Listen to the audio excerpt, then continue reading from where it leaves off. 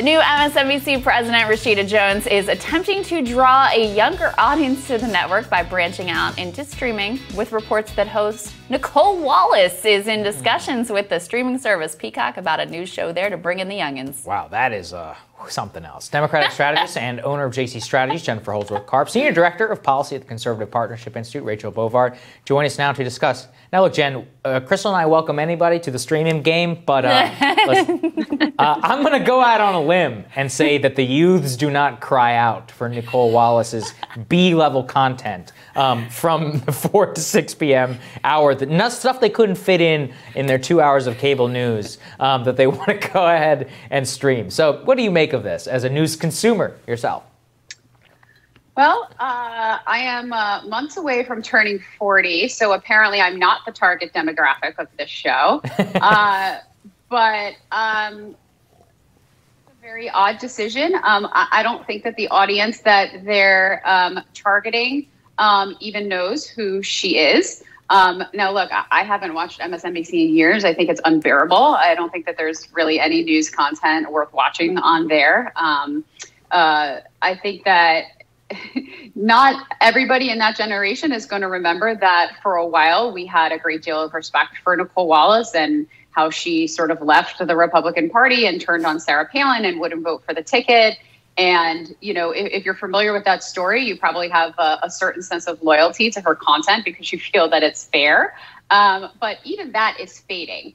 And I just don't think the show's been very good over the last couple of years. And I don't know how they're going to translate that into a streaming service. I think it's very problematic. In fact, I think that there's even, younger generations who, based on the rise of this show, don't want to see any of the cable news platforms translate into those streaming mediums. So I think it's going to be a really rough start. Yeah, Rachel, I mean, to move a little bit away from the personal insults of Nicolle Wallace, who, of course, a rock war propagandist, yeah. The fact that she's like a liberal icon now says a lot in and of itself. But what this story really reminds me is that before the Trump era, back when I was at MSNBC, all of these networks were freaking out about what they were going to do. Ratings in decline, cord cutters, younger generations not tuning in every year, the average age of their average viewer going up and up and up. Donald Trump kind of gave them a respite, but he didn't really provide them with an answer. And you can see from the insane thinking that what young people want is more Nicolle Wallace. You've already got 2 hours of her a day on MSNBC. Just shows you how completely bereft of ideas they actually are. Yeah, it's fascinating to me that what they think the problem here is a platform, right? It's just a platform. People weren't watching, moving it to streaming is what's going to solve the problem. And it's like, guys, no, the call is coming from inside the house. It's you, right? It's what you're covering. It's kind of the content you're choosing. It's the people you're putting out there.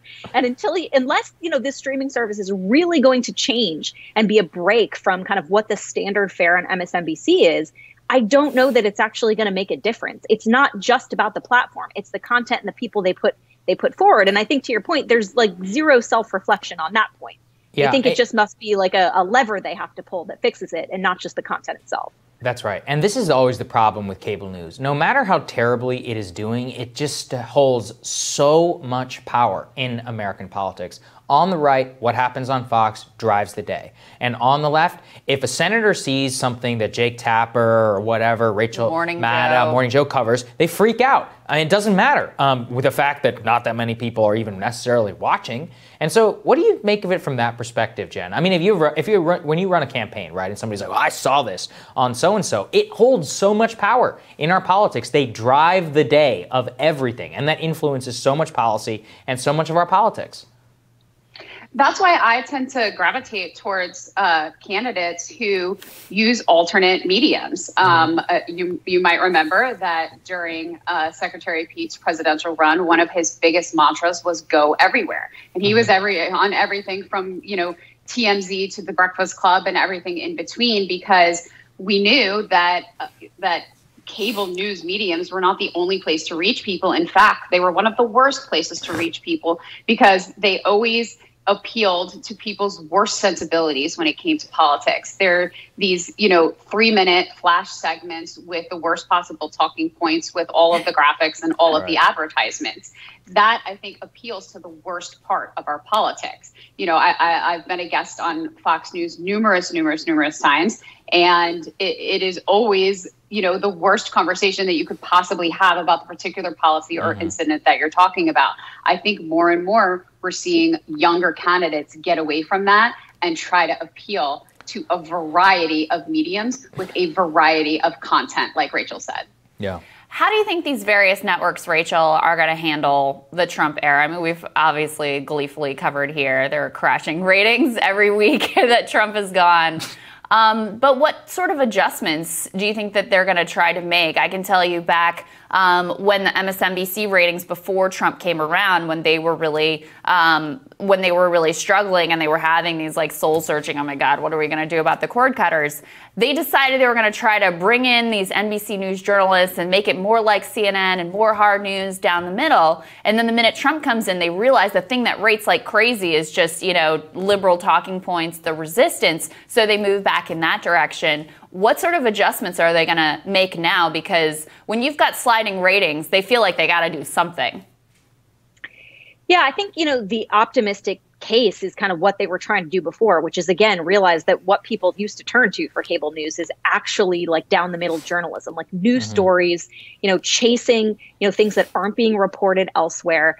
But the cynical side of me says they know they had a cash cow with Donald Trump. And so I think we're just going to see Donald Trump retrospectives, right? Yeah. Everything is like still about Donald Trump. A year from the Fusion GPS, the Steele dossier, a year from this, a year from that, we're just going to have these like constant playbacks. Yeah. And, that's going to give them like the small juice that they need. And then they're going to fall back into it again. Yeah, that's literally all playing the hits. So there you go. Yeah. All right. Thanks, guys. Thanks, ladies. Thank you. More Rising for you after this.